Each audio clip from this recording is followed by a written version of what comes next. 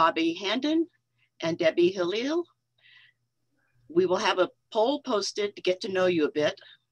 We'd appreciate you completing this poll now.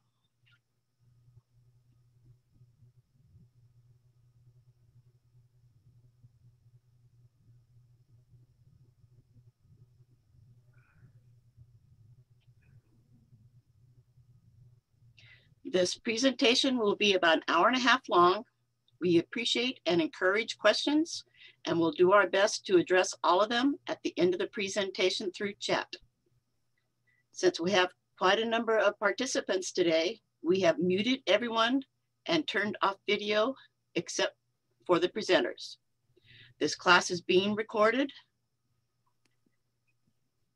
so please like and comment, ask questions. We will post this class recording and slides after the class. Did everyone respond to the poll? If yes, thank you. If not, please do that now.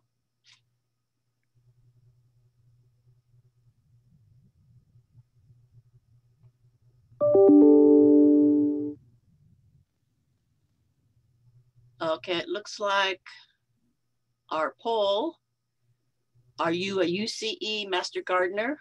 63% say no, 38% say yes. And do you have succulents? How many? 22% have tons of succulents. And 69% have few succulents. And I like the last one. I've been unsuccessful keeping them alive. That's 9%. How'd you hear about this class? Newspaper, 6%. Social media, Facebook, 34%. So one last reminder, to help improve our program, we'll be sending you a survey via email after this class. We appreciate you attending our class. So I'm going to turn it over to Bobby Handon. Good morning. It's exciting to be giving this class. This is the first Zoom class I've given. I've been taking them and absorbing, and my hope is to give that to you.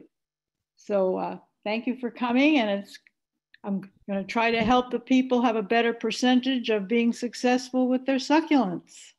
Love your honesty. So to start, I'll just tell you a little bit about me before I tell you about the succulents, which is really why you're here, but just for some background. I've been a master gardener for 10 years. I've had plants, I think, forever, because my dad was a gardener. I started with succulents in the 70s. I lived in Los Gatos, California, Bay Area, which had pretty perfect weather, and then moved to El Dorado Hills 11 years ago, and not such perfect weather, but that's going to be part of what we're going to learn today, is how you adjust to where you live and help them live. So in the 70s, when I started with succulents, it was a drought, and I had been raising ferns, and ferns are not a good thing to have when there's a water shortage. So I turned to succulents and have been hooked ever since. So here's some things to get to know the succulents, because before you can be successful, you have to know what you're working with. Succulents are water retaining plants endemic to arid areas of the tropics and subtropics.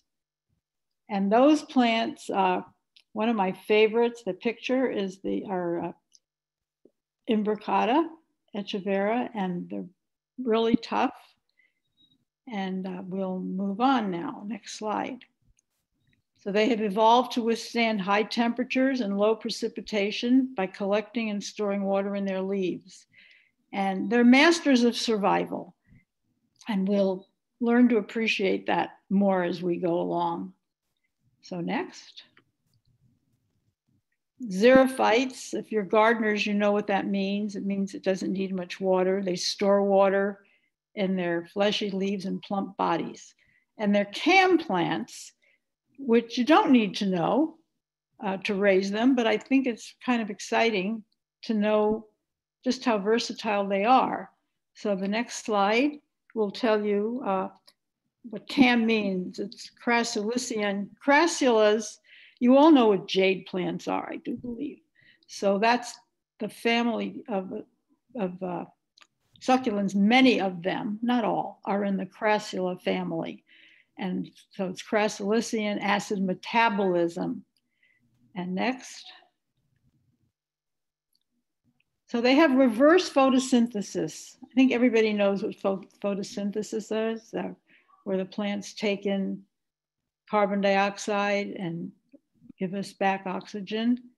And since we talk about climate change in our lives, just know that they bring in the carbon, which is what we are trying to cut down. So they're very helpful. So because they live, not all of them, but most of them in very, very hot areas. So if they were to open that stomata at the bottom of the leaves, which is how they do photosynthesis in normal plants, they would open it during the day, let in the carbon dioxide, close up, and then do the photosynthesis.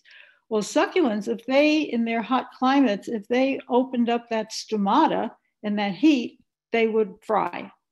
And so they've evolved so that the stomata open at night instead of the day to preserve the moisture. Just a wonderful adaptation. And what some gardeners do is they water at night. I don't recommend it. And the thinking is they're more active at night. The problem is that moisture at night will give you other kinds of problems like mold. Now, I have to admit, a lot of the things I tell you, these are fact, and then there's what I do sometimes. So when it's 100 degrees for a week, it feels kind of good to go out there at night and water them, and they do fine. It dries really fast. So just to let you know. So we'll move on. And this is what I was just telling you about. I don't have to tell you again. And there's some pretty little echeveras sitting in their pots. Echeveras, you'll see a lot of pictures of those. So these are anoniums, not echeveras, for your information. One of the problems with a Zoom class is I can't see you. I'm a teacher in my real life, or was in my real life, and I give presentations on succulents and love being able to do that. But I usually use facial expressions to kind of give me a heads up. You didn't say that clearly, or they don't care, or give us a little more information.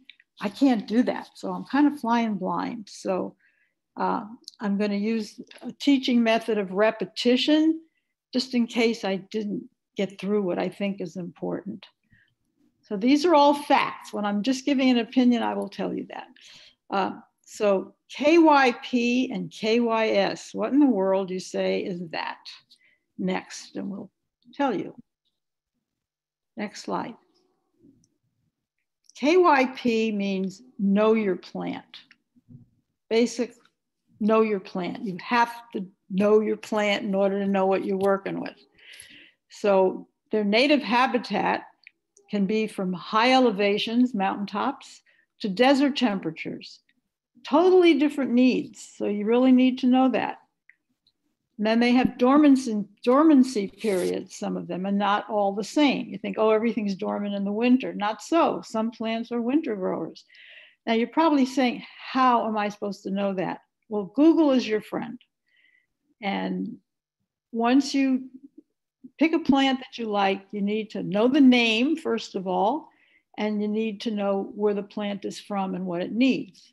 Otherwise, you're going to be giving a desert plant what a mountain plant needs and vice versa, and you're going to end up with a bunch of pulp.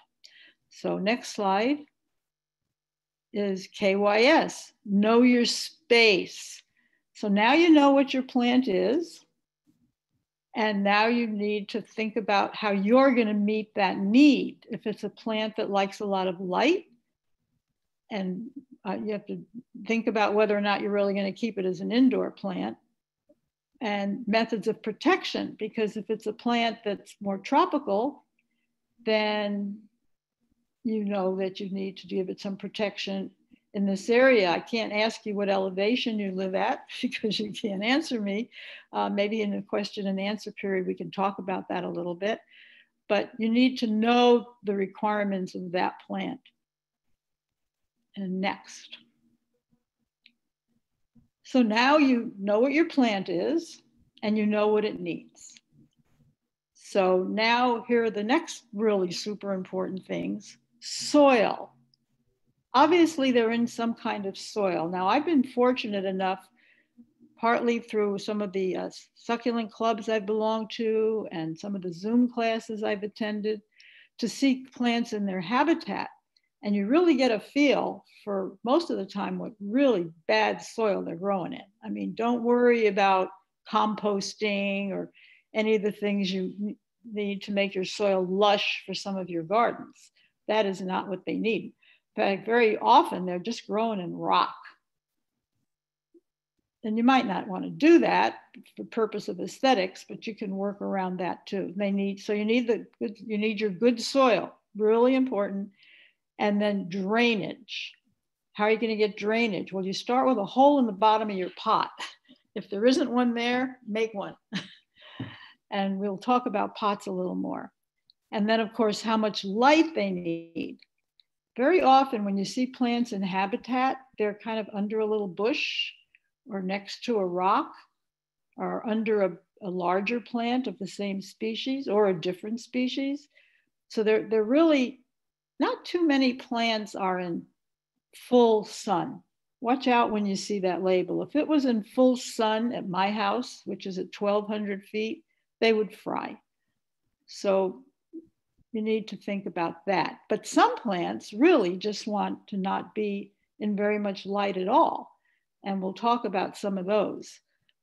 So you have to know that. How are you going to know that? You're going to Google it or whatever. I mean, books are nice too. I happen to have a nice library and I like to look things up, but you need to know. One of the things that I would say that all of us do, I know I do. I see a plant and I've got to have that. And I buy it and I bring it home, and it might not do very well if I didn't know some of these things. Now I have to admit that even though I pretty much by now know a lot of the genus and what they need, I buy it anyway. And then I have to figure out how I'm going to keep it alive. And sometimes it's trial and error. So, but it's good to have more knowledge. And then light, full sun to part shade. And that's something that's pretty hard to measure. But we can talk about that a little more. So next slide. So they need to be moist, maybe, dry to wet. Some plants you don't want to water, you let them stay dry. And some plants you water and not that thoroughly so that they're not sopping wet. And because that's how you're going to, most of the time, I would say when people bring me their plants or ask me questions, they've overwatered. So if in doubt, don't. They're storing water. That's the nature of the beast. Remember, we talked about it at the beginning. So they've already got water stored in their leaves and their stems and their roots. So if you give them more water than they can handle, they will rot. That word again. Correct temperature. Some of them want to be really warm. And some of them, remember I mentioned mountaintops? The ones that grow on mountaintops stay pretty cool. So I tell you one of my failures. I got some, people call them hen and chicks. They're sempervivum. They're a smaller headed one than the echeveras. And I was so happy to hear that they didn't mind cold, that they actually liked it because they grow on mountaintops. And this is shortly after I moved here and lost some plants in freeze. So I thought, this is great. I don't have to worry about these plants. And sure enough, they did great all winter. But when summer came, that was the end because it was way too hot here for them. So I don't keep very many of them now. I let myself fail like 3 times. And if I killed the plant, three different plants, but of the same type, more than 3 times, it's like, forget it. That's not going to be my plant. You have to kind of know what your limits are. And so I kept them in shade. If I really want to keep some, and I've gotten them as gifts, and they are very pretty. Now we're talking about sempervivum. That is not this picture. And I kept them in the shade in the summer and didn't water them a whole lot. And there are some I've been able to keep, but it's not a plant that I have a whole lot of. They make me too nervous. Okay, next slide. So more of what they need. So they need, whether or not this is not a fact. With all the sessions I've attended, some people are really hot on fertilizer. I know people that have beautiful succulents and they give them no fertilizer. So this formula, the very low nitrogen, is one that I have on a bottle that says cactus fertilizer. You can use some regular fertilizers if you cut them way back. Someone told me they use azalea fertilizer and they cut it way back, maybe a fourth. That's something that you have to kind of work with, but less is better because they don't have rich soil. And you're not watering them such that it runs out of the bottom and you're washing anything away. So let me just mention the soil again. What I do is I use succulent fertilizer. And then I add about a third pumice to it. You can add vermiculite, but it comes up, as you may have noticed with your other plants. So I use pumice, and you can buy bags of pumice. And then I also add some red lava fines. It's more sandy. And I find that gives me really good drainage. So the formula, I guess you would say, would be, I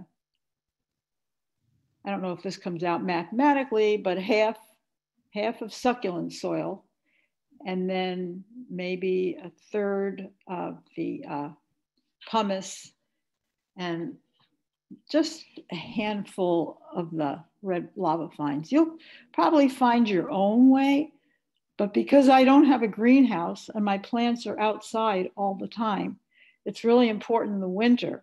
I can control the water in the summer and the spring pretty much, and maybe the fall. But when you get into those rains that last for a week or more, you want to be sure, if you're keeping them the way I do, that they drain really well. I don't cover them with plastic. Next. Pests and diseases. They don't get a whole lot.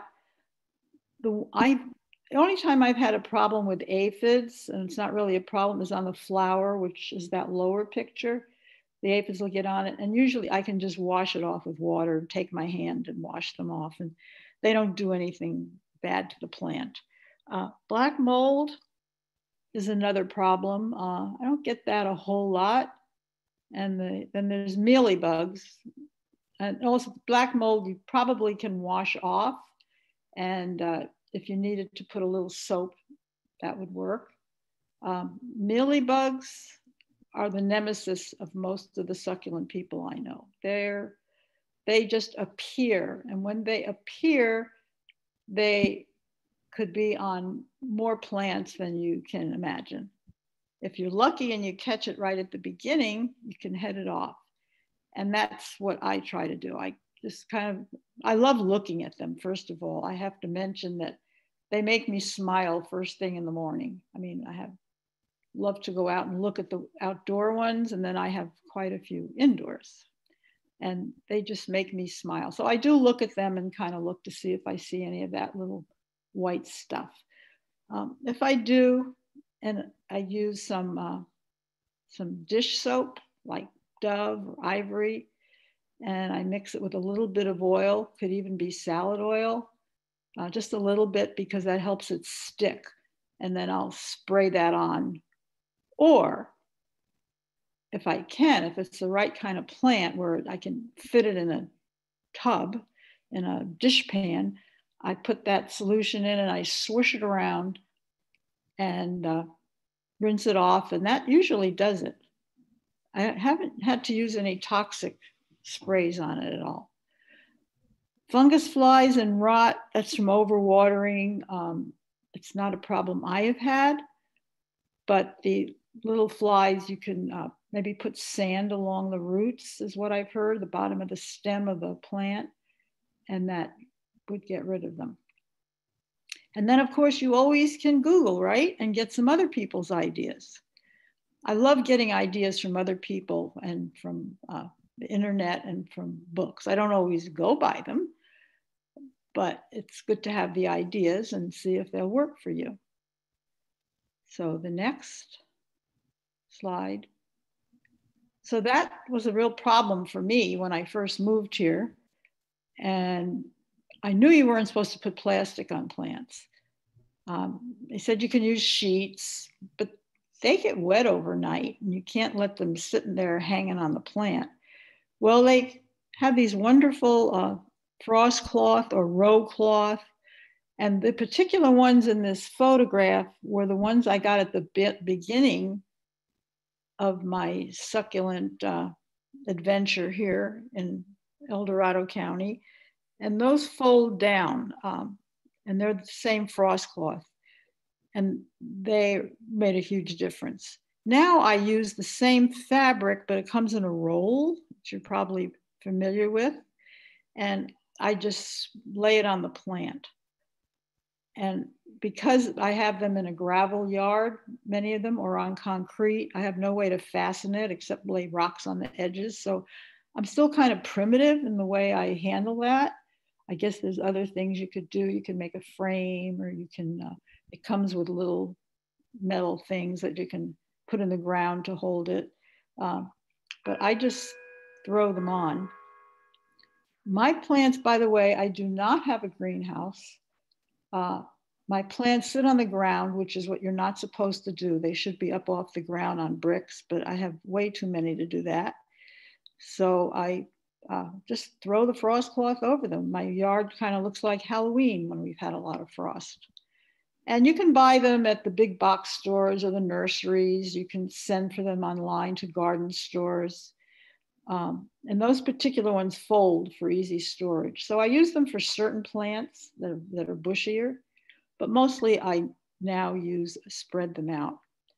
So mentioning stores brings me to the fact that here in the pandemic, my husband and I don't go to stores. We have everything delivered to the trunk of our car, and I've lost some of the joy of shopping for plants, but I do it online. But you have to be really careful because I accidentally this year ordered some plants in April because, March was the beginning of not going out. And by mid-April, I was really getting kind of antsy for new plants. And so I went online and ordered some. I did not notice that it was coming from the Ukraine. One of them came yesterday. Was really no plant left. It was just dust. So you can order online. There's some really nice nurseries and you can do really well, but you have to be careful. So next slide. So these are some different kinds of actually cactus. This is a mammillaria, very beautiful, not hard to grow, just don't overwater them. And next, Gasteria. Now Gasteria is really a lovely plant if you're a beginner and you don't have a lot of plants and you want to add something. They're really a good house plant because Gasteria, they're related to Haworthias and aloes. And they don't want a lot of light and they don't want a lot of water. And just don't bother them too much. Just let them sit on your windowsill, not in the sun, or on your table, or hang them up, and they'll grow, and they're beautiful. There's a big variety of them. Mine are mostly outside in the shade, and they're covered in the winter. They don't get a lot of sun. So next. Aloes, big variety of aloes. Just a couple pictures of them. Native to Africa, also related to Haworthia and Gasteria, and well-drained soil. They all need well-drained soil, but some of them are fussier than others. And next. So I have to tell you about this plant. It's really beautiful, right? My daughter lived in Southern California and moved into a 75-year-old log cabin, and there was this big old gnarly jade plant, which is what this picture is, sitting on a hillside. And she said, I just hate that plant. And finally, after a few years, I said, why don't you water it? It'll really be prettier. So she watered it, and this is what happened. Just beautiful. And I'm lucky enough to have some cuttings from it. Not hard to make cuttings from crassula. Debbie will tell you about that. But they do freeze in the winter. So you have to cover them or put them, you can put them against the building if there's an overhang. And mine are outside and they're fine, but I do cover them. So next. Now you're looking at my favorite plants. These are Sansevieria. And I don't know if you can see behind me, there's some Sansevieria on the kitchen counter. These are more unique. Most of the ones you see, you call mother-in-law's tongue, right? And they are Sansevieria, not Sansevieria, not Sansevieria, it's Sansevieria. And you can see how different these are. I think they're very beautiful. And they're one of my favorite plants. And they're inside. I have about more than 20 of them in the house, kind of in the hall along the walls. You see them in shopping centers, not this fancy, but the regular mother-in-law's tongue, which is fasciata. And they don't need a lot of light, but they want light. And they just give me a lot of pleasure, and they're not a lot of work. And moving on. So these are sedum. They're really plentiful. And they make good ground covers. You all probably, if you have any succulents, there's a good chance that you have some sedum. The general term is stone crop. This one is sedum spathifolium. By the way, once when one of the evaluations at one of my talks, somebody criticized me because I was being so fancy using these Latin names. There are no other names. There's a few nicknames like hen and chicks, which is totally incorrect. Don't use it. And there's mother-in-law's tongue. You can use that if you want. But most plants are genus and species. And you really want to know that, because if you're looking it up and you're looking up, well, mother-in-law's tongue's a bad example because you would find it. But a lot of these little nicknames they give, you won't find it. Or if you're talking to somebody and trying to describe a problem and tell them what plant you have, and you say, well, it's the gray leaf one, it's not going to be helpful. You really need to get the name. So I'm not just showing off with names. This is the name of that plant. There is no other name. And they like sun and good drainage. And remember, full sun, you're taking their life in your hands here. Next.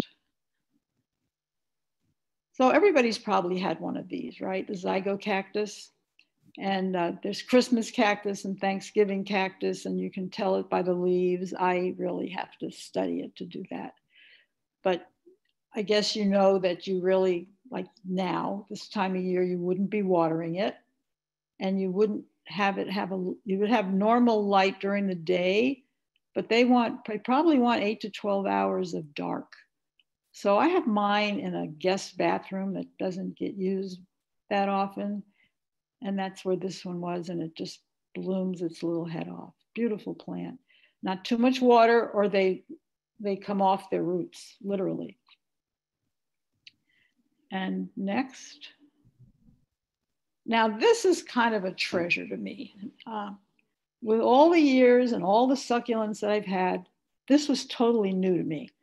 A friend of mine sent me a picture and said, "What is this?" I get a lot of those. Sometimes I know, sometimes I don't. This one I didn't, but if you look at the flower, it's some kind of ice plant. I knew that. And so I looked at different ice plants, Delosperma and some of the others, and it wasn't it, but somebody else found this, trial and error. And so, of course, I had to have it because I didn't have one. And it doesn't look like that yet. But the neat thing about this plant, it has a caudex. A caudex is the stem part below the ground, like part of the roots, that gets very thick. And when they get old enough and you repot them and lift them out, sorry, I don't have a picture. It looks like a bonsai. It just has this big, thick trunk on it of beautiful wood. So mine right now is like 3 of those little strands, and it keeps blooming. It's just lovely. I'm really excited about it. And I got it online. And I got it, it was a grower in California. That's probably your safest thing, but definitely not from the Ukraine. Next. So if you want to keep them as house plants, they're the same rules. KYS, remember, that was know your space and know your plant. And many succulents do well in windows. I think, so there's a little Sansevieria. See that down at the bottom? And those really don't want much water. They'll fall apart. But they, with the other pictures of Sansevieria I've shown you, they do very well in the house. In fact, I don't put them out because maybe sometimes in the summer in the shade, but they'll freeze in the winter. So there's your cautions. And next is Debbie. So Debbie, do you want to tell them about you? Maybe. Or not. Everyone. It's like Bobby. I don't know if you guys are laughing or crying. I like to watch the facial expressions that you have that I can't really see. So I'm going to talk about one of the easiest plants to propagate, and it's succulents. This picture that you see right here is, oh, Bobby, you're going to have to help me with the name on this plant. It's an Echeveria. But all I did was I took a little, it's an Echeveria, and I took one leaf and put it in a 6 cell, like you get at the big box stores, and this is what happens. And pretty much I just ignored it. Luckily enough, I have a greenhouse, so I would put something like this in my greenhouse over the winter, and lo and behold, come spring, this is what I can find. I also live at I'm only at 700 feet, so I don't have a whole lot of frost problems, and my greenhouse is unheated. So let's go to the next slide. So there's 2 ways to propagate succulents. You can either use seeds or cuttings. Next.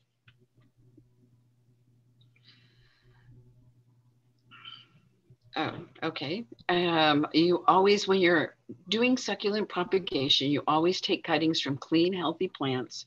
You don't want to use a plant that has the mealybugs or any insects on them, or anything that's been overwatered and it looks like it's dying. So you want clean, healthy plants.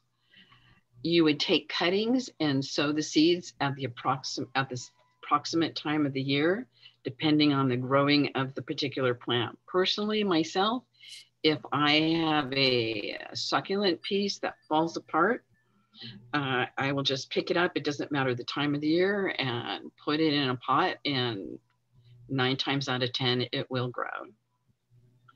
When you're using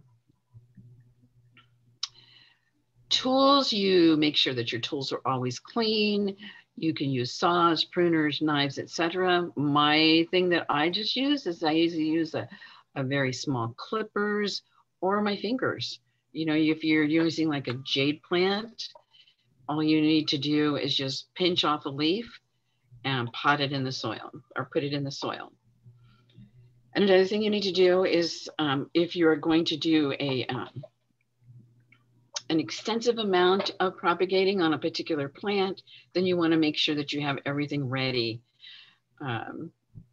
as far as your tools, your potting mix. And another good important thing to have when you're doing propagating is a label. Make sure you label everything, because lo and behold, as I know for myself, you will forget what it is 3 or 4 months from now. All right, next slide. Okay, you can do seed propagation. It's very inexpensive. You can look online. You can get seeds from a lot of different places.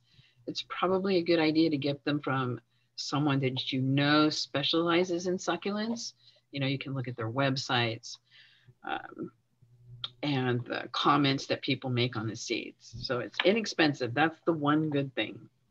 Normally, you don't need a greenhouse. You can usually start the seed inside. You will get, it's hard to tell on this slide, but you can get numerous plants. The thing with seeds, though, is that you might not get the exact variety of the plant that you're looking for. So if there's something that you have your heart set on, I would suggest doing cuttings. Next. Some of the seeds are very, very tiny. You know, you can barely see them when they come in the package. Some are large, as this shows here in the pictures. And here's the part that I do not like about seeds, because I am not a patient person.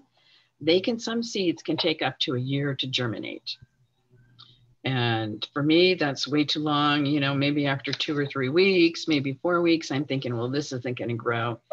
I lose patience and usually end up throwing it out. Next slide. The seed basics for succulents is pretty much the same seed basics that you would do to plant any other seed variety. It says mid-spring on this particular slide, but you need to read the label on the seed packet or wherever you get the seeds from, because the people that sent you the seeds normally know the best way to plant the seeds. You can use individual plots that are at least 1.5 inches deep. You can reuse pots. You can use pretty much anything to start seeds. You know, I'm thinking like when you go to the grocery store and you get salad or lettuce in the plastic containers, you can use those. You could use yogurt cups. There's anything that you can put soil in and you can water would be a good thing that you can start seeds in. Also use an all-purpose seedling mix. And the reason I say this is that it's a little bit lighter weight, not quite as heavy as some of your other mixes. And the other thing is that you do not want to use anything that has a fertilizer in it, or even a feeding, because sometimes when they put fertilizers in a seedling mix, it will kill the seedlings. And seedlings get their nutrition from the actual seed itself, so they don't really need to be fed until they get their first true leaves. You would keep the temperature for your seedlings between 60 and 70 degrees. You need to keep them moist, and then you can cover them to keep the moisture in. And this is pretty much your basic seed basics for most any seeds that you plant. Next slide. Here's a suggestion of way you can do your planting, but like I said, you could use an egg carton, pretty much anything that holds soil. You want to make sure that you keep the soil mix damp, but again, I recommend that you read the label. Different seeds have different requirements. Some of them need to be watered to start, but then no water at all. So always read the label. And again, like I had said earlier, you always want to label the pot or the propagation tray with the date that's sown, the botanical name, and where you got the seeds from in case they don't grow, or you really like them and you can ask them again. It's important to write down the date And the reason this is for the ones that take years to grow, months to grow, you have an idea when you planted them and you have an expectation as to when they should start growing. Typically also on your seed packet, it will tell you how long it takes for these seeds to start growing. You also need to keep track of your successes and your disappointments. It gives you an idea of what seeds grow well for you and what seeds won't grow at all for you. Next, please.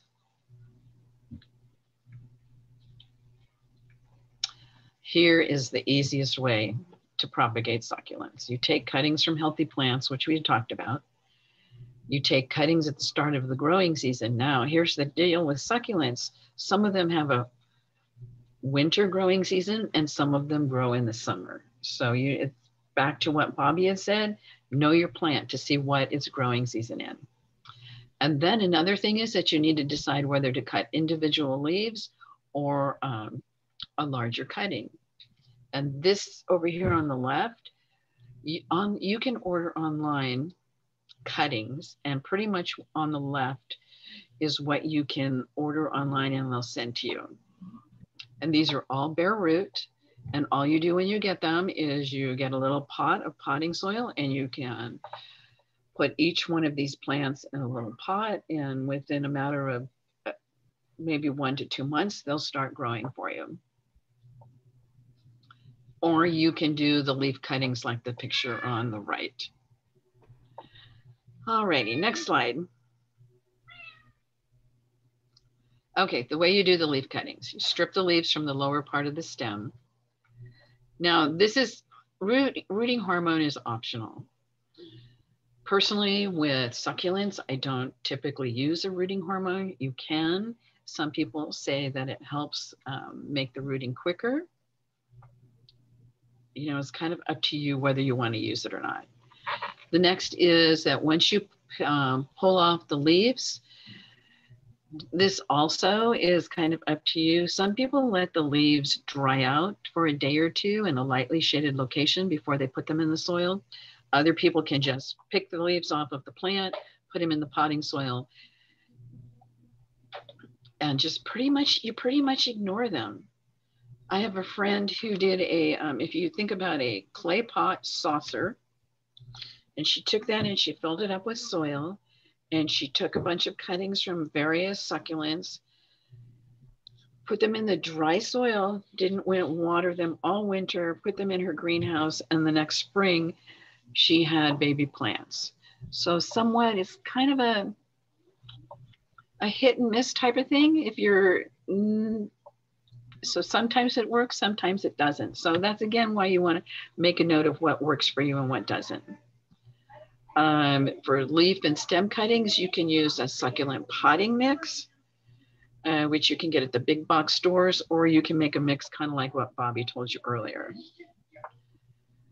Typically with cuttings, you select an appropriate pot size. So you wouldn't want to put one little jade leaf in a 1 gallon pot. And as you select appropriate pot size and then plant the cutting and the leaf into the little tiny pot. Next slide. Okay, so after you here we go with, again, things that work for some people. Now, these are the rules. I think Bobby mentioned before, there are rules of what you're supposed to do, and then there's other things that you can try on your own. It says to place the plant in a warm, airy location, 68 degrees. These are kind of guidelines. Keep the soil slightly moist. Some plants will root without hardly any water at all. Reduce the watering as plants develop, and use fertilizer cautiously. And kind of, again, back to what we talked about originally, is that they usually don't need very much fertilizer at all. You know, if you use the red lava fines, some people say that you don't need to fertilize them at all. Next.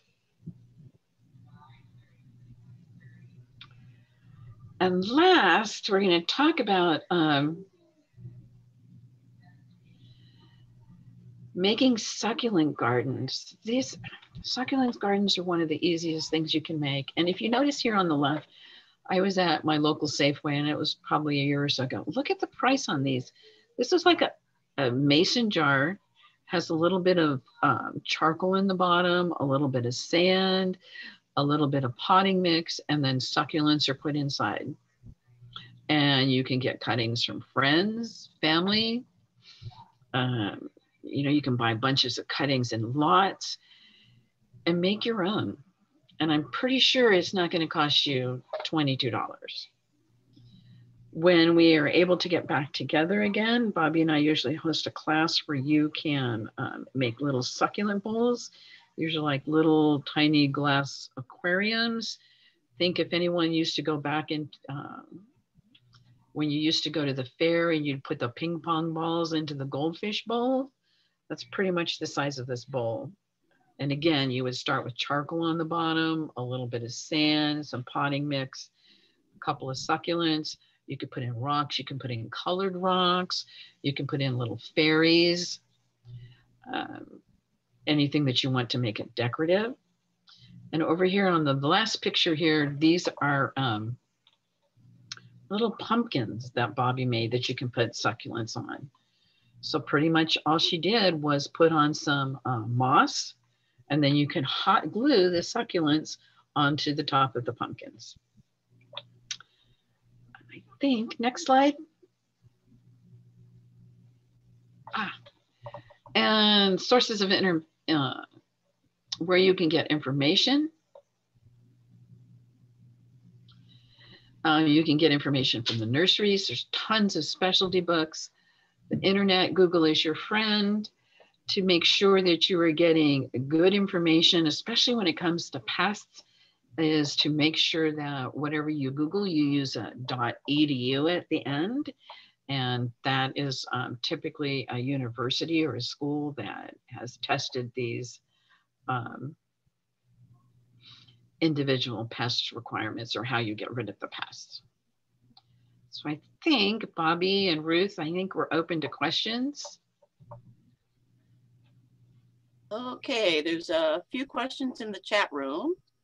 Debbie answered a couple of them about the white stuff that was on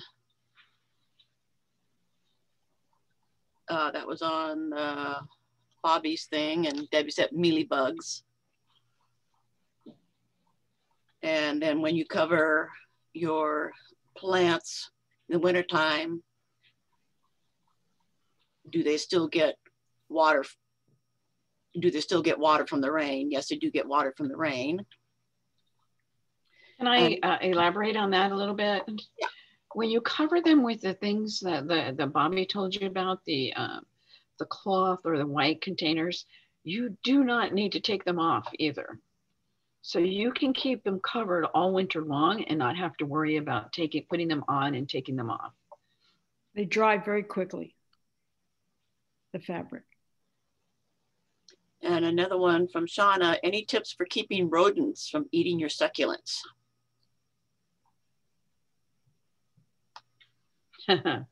Well, I don't have that problem. And this cloth might be scary to them. I don't know. I haven't had, am I muted or am I on? You're on. You're on. Yeah. So otherwise, I guess you could cage them. You could put wire caging and keep them out. You know, bend it like a cage, just some loose wire. Would have to be in the ground, I'm thinking. So hope that helps. Okay. Question from Claudia. How do you cut the succulent? I think we kind of went over that a little bit. A lot of times you can just use your hands, small clippers, depending on the size of the succulent, but most of the time there'll be a soft stem, so you can just use your fingers to clip them off. Another question from Pamela. How do succulents rate in regard to deer? Do deers like succulents? Well, there's always the thing of your deer and my deer. You know, in general, when I read about the succulents, they're not that attractive to deer. They say especially the gray colored ones, but there's always the babies that are going to try something. But I wouldn't say that they get wiped out by deer. You know, they might taste them. No promises. Another question. I have plant cuttings, not leaves, that have dried out and have been sitting for a couple months. Do I need to cut them again or just plant them? Good question. Do they look like they're still alive? Yeah, I was thinking that. Sitting a couple of months. Sometimes they'll have air roots on them. It's hard to, you know, what they look like. I would say if you have a bunch of them, I would take some of them and I would cut them and plant them. And the other ones, I would just plant them and I would just kind of do half and half and see what works for you. Okay. Another question. I'm confused on watering cuttings. Keep the soil moist or leave them alone until they start growing? Good question, because yeah, yes and no. It depends again on the particular plant.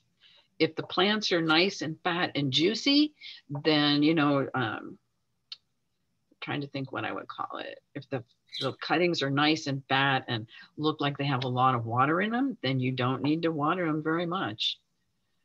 So not really, and I see the next rule of thumb, how much water. Again, it's pretty much check the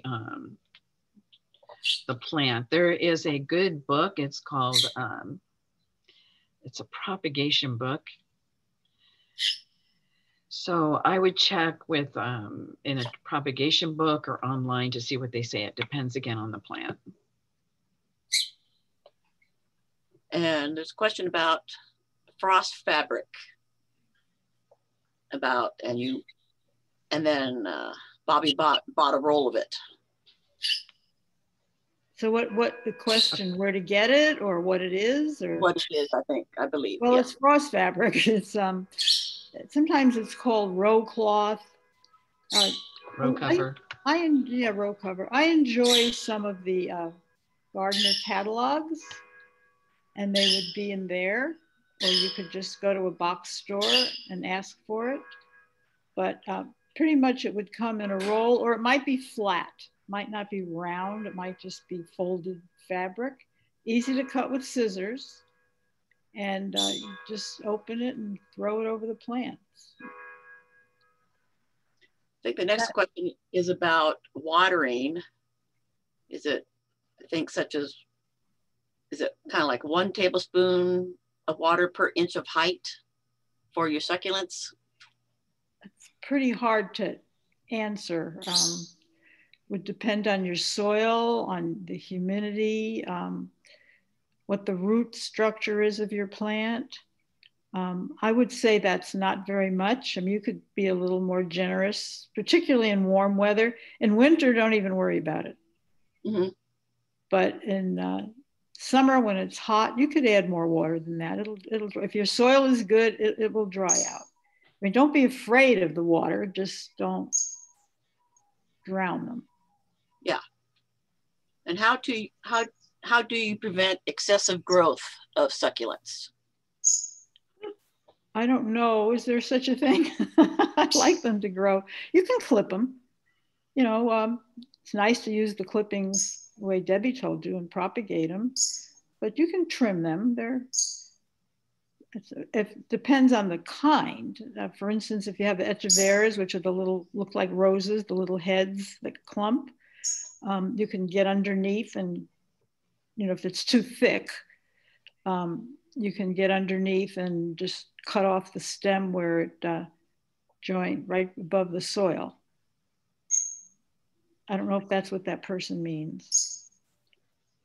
Yeah, so next one's about, I think goes back to the above that Debbie was talking about. If the roots are dried out, is the plant still alive?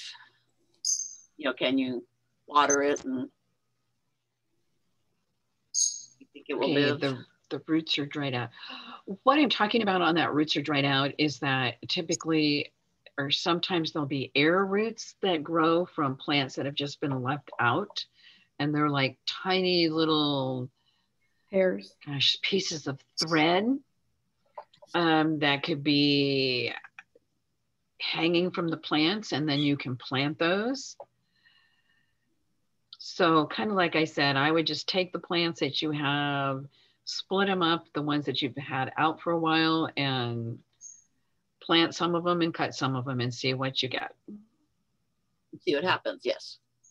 Is the watering requirement different for leaves versus cuttings in regards to propagation? Not really, no. Then have either of you used neem oil for mealybugs? Well, I start with water, which is the least offensive as far as the environment goes. And then I go to soap and some salad oil, but you could put the neem oil in with that diluted. Succulents, sometimes they stain, so to speak, that leaves a mark that won't go away. So you want to be really careful. If you do use straight neem oil, don't use it straight, add water to it, thin it down. But you could use it with the soap in maybe in drops. Okay. What can I use to protect against excessive rain? Well, you can put it under an overhang or under another tree. The frost cloth doesn't stop the rain, but I think it keeps it from puddling. I haven't had an issue with it. There is a fabric that I can't think of at the moment. Debbie, can you? The one that's green, and you can buy it at the box store. And it's meant for plants. You can't leave it on because light doesn't come through.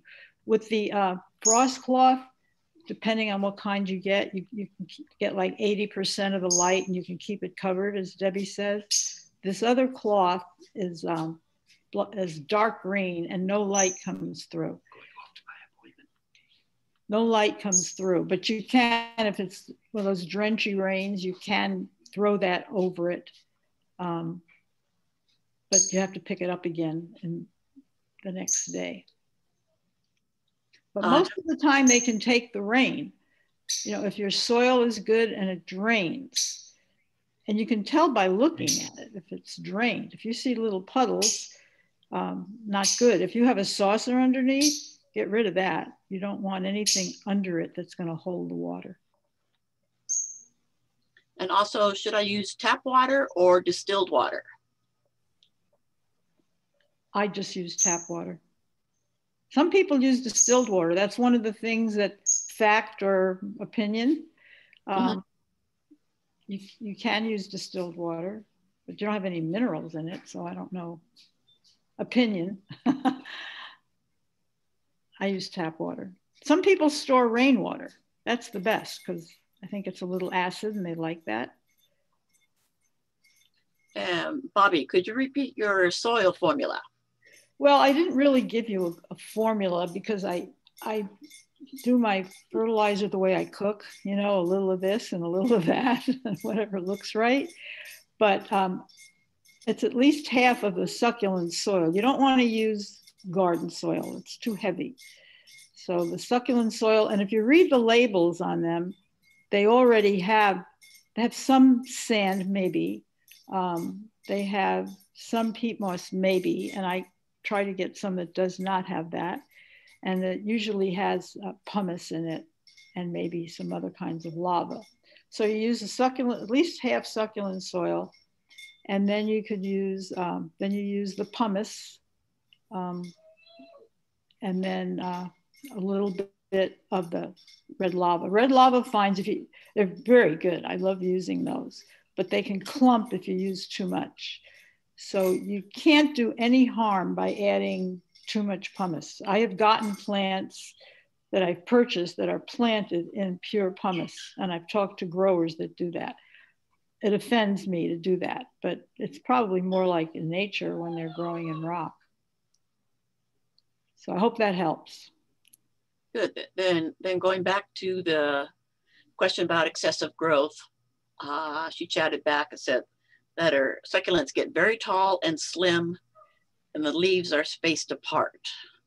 Okay, that sounds like etoliation to me, but I haven't seen the plant and I don't know what the plant is. Etoliation is when a plant doesn't have enough light, it kind of spreads out and it gets leggy, I guess would be the word that I would use. So if that's the case, you might want to change the way you're growing it. You might want to give it a little more light because they're pretty compact. But then I don't know what your plant is, so it's the best I can do for you. Another question. I have a mother of thousands. I have not been successful in getting any of the numerous babies to grow. Once they send out roots, I miss them, but then they die. Am I just being impatient and watering too early? So that's a kalanchoa, and they're very beautiful. And usually I just let the babies stay on the plant because I think it looks really pretty. But you can cut them, maybe cut them in a cluster if you can, and then water carefully. Okay. Or maybe not water at all. Mine just usually start to grow right below the plant. At least don't water them for a while. Yeah, anytime you plant something new, and I think you said that with your cuttings, and you don't need to water them. So that's a good point. And also, is there a resource and either of you available later for succulent questions? I think we only have a certain amount of time, right? You could reach either of us through Master Gardeners and ask your questions and they'll contact us and then maybe we can directly contact you from that. But I'm always happy. I love talking about succulents, so it's never a problem. So up on the screen now is the phone number and our email address. And you could address it to each of us or both of us and ask your questions and I'd be happy to answer. You could also, we have a Facebook page that you could post your question on Facebook and they can contact us. And then you'll also get a lot of other answers from other people who have had successes or failures. It's just a number thought if you are on Facebook or Instagram. So that's all the questions that are in the chat right now. Is there any questions that you had, Bobby, that you would like to answer, problems that you have had, and words of wisdom, Debbie, words of wisdom?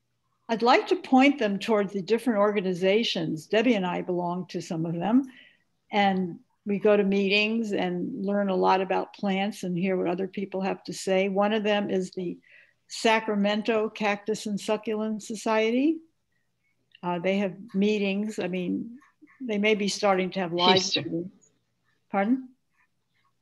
And then the CSSA that I told you about, I just joined that since the pandemic. Just find them a wonderful source. If you join, you get little booklets and the presentations every other Saturday just are very exciting to me. And I've learned a lot. Hearing these are professional growers that have a lot of experience and very successful. And so I enjoy that. And then the other one is, what's it, Debbie? It's not Citrus Heights or Cameron Park. It's Carmichael. And that's another organization that they have meetings. And there's people there. People love to talk about their plants. So that's a really good source. And the other good thing about these groups that have meetings is that not only do they love to talk about plants, they love to share their plants. They do. And they have raffles too. but not now, I don't think. No. Bobby, there's a question. What is CSSA? I don't know that either. Oh, I thought I said it at the beginning. Cactus and Succulent Society of America. And it's been around a long, long time. And I had belonged to it many years ago and kind of forgot about it. And now with being in so much, I keep reaching out to find new ideas, because you always learn something. There's always some new thing to learn, some new thing to try. It's like with your soil, you'll come up with your own formula, so to speak. Good. There's another question that came up. What does it mean when my string of pearls leaves shrivel? Can it be due to excess and or insufficient watering? I don't know. Leave that one for you. Yeah, thanks. I've never grown them. So is it sticky, I'm wondering? Is it something that aphids got into? It's not something I know, but Google it. See what you get. Yeah.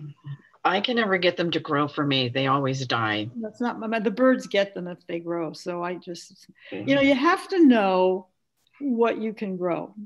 I mean, with all the experience in the world, I don't know anyone that doesn't say, I can't grow that. Maybe I can't grow that, but Debbie can. Or maybe Debbie can't grow it and I can. And, you talk to different people and say, oh, I can never grow that. It's just whatever your environment is, whatever your climate is where you live, your style. Some people can't stay away from the watering can. So you try it. And you, as I said, I think I said at the beginning, I give it three shots and then I'm done. It's like, okay, let somebody else grow this. There's a lot of nice plants out there. And the ones I'm really successful with, obviously I have a lot of them because I love watching them grow. And then someone wanted to know what the name of the Carmichael Club was, and someone answered the Carmichael Cactus and Succulent Society. Good, but, yes. But Perfect. that they aren't holding meetings right now. Yeah, none of them are.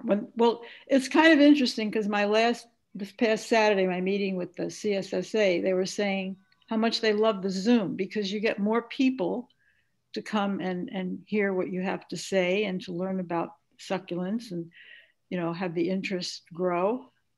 And it's very convenient to pick up my cup of coffee and my breakfast and go sit in my den and have somebody else give me a class, things that I don't know about. I go to Australia via Zoom. I've gone to, where was the last one? I can't think, but just different countries and seeing things in nature and hearing what other people have to say.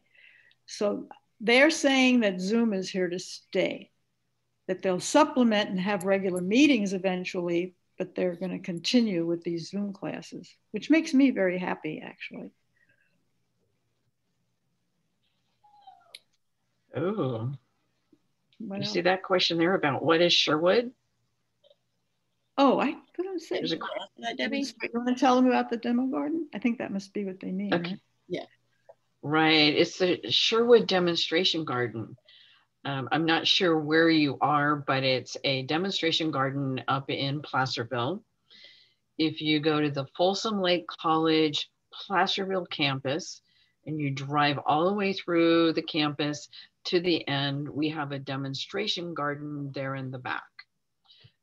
We have a succulent garden, we have a children's garden, roses,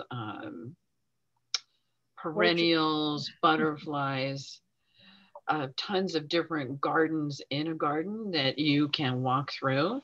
I noticed Tracy just put the address on. We were open on Fridays and Saturdays noon to, no, wait a minute, sorry. 9 to noon. But I thought I saw recently, and Tracy, I know you're there, are the hours changing at the end of this month? Starting November 1st, we'll be open 9 to noon on the first and second Saturdays of each month through April. And the succulent garden, which is me, I'm chair of that. I'm there every second Saturday, just sitting there with handouts, waiting for you to come and ask me questions.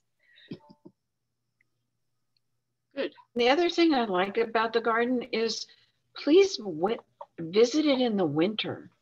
I mean, I would suggest if you're going to go visit at least 4 times a year. So you get the idea about what different plants look like at different times of the year.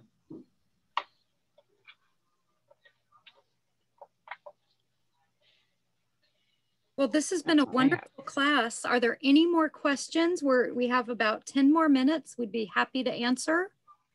If anyone wants to type a question in chat, otherwise we'll adjourn for the day and see you at our next class. Yeah, I'd like to put a plug out for our next class is shade gardening, which is this Saturday, November 7th and November 14th from 9 to 10:30. So you can go to our public website to register and you'll be registered for both classes. So this Saturday from 9 to 10:30.